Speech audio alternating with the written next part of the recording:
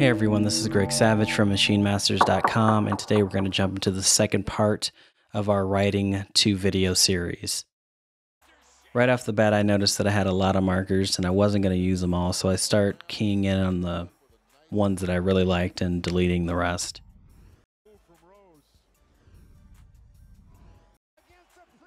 And since I'll be building the track primarily off of Derrick Rose's moment here, I decided to make a loop marker around the beginning and the end of his footage.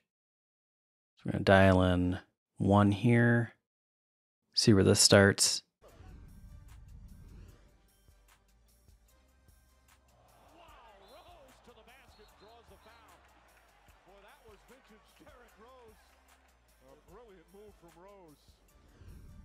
And then I want the ending to be where the next transition is, right here at the 4. So let's see if we can line that up.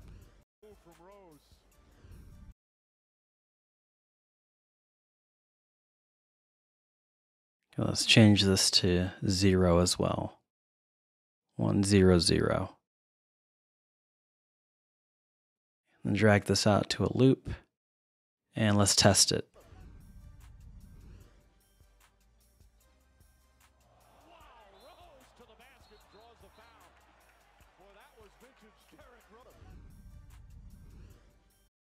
Okay. Now what I want to do is key in a little more precisely on where his crossover starts. And it doesn't necessarily need to be where the ball hits the court, but, you know, maybe his movement. So I'm going to try here at 55. 52 or 53 might be better. Let's go at 53. Go down to the next crossover. Oops.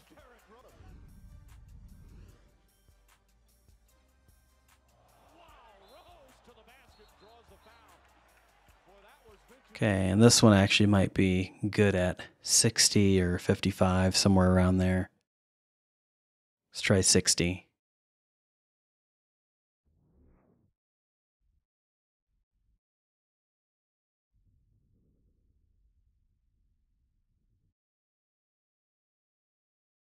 Let's try 50.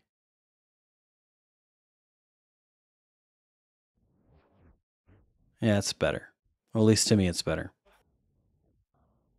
With those two numbers put in, 53 and 50, what I start noticing is a lot of the other crossover points or, you know, close to the crossover points actually lined up in that area. Like this one's at 60. We can go ahead and put this one at 50 or 53. And it should line up fine because with audio and the video, it doesn't have to line up precisely. It just needs to be pretty close and it'll look like it's lining up precisely. So there's a few other crossovers that, you know, they just line up fine based on the numbers that I've isolated out. So what this will allow me to do is not worry about composing to each and every section of the footage. I can worry about 1 or 2 and then loop it out and everything should pretty much line up. Now for the sounds I'm going to use, I'm just going to use a stock kit from Battery, Spire, one of my favorite synthesizers, and the Native Instruments Rickenbacker bass.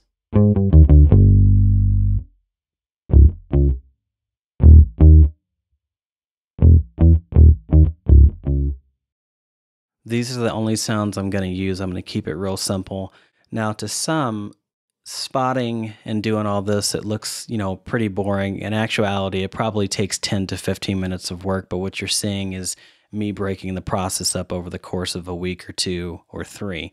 So with the markers set the way that I need them and the sounds loaded up, we'll come back next week and we'll start composing the track from scratch and you'll see how everything lines up. As always, if you have questions, please leave them below. Please share and like the video. Thanks for watching, and I'll see you guys next week.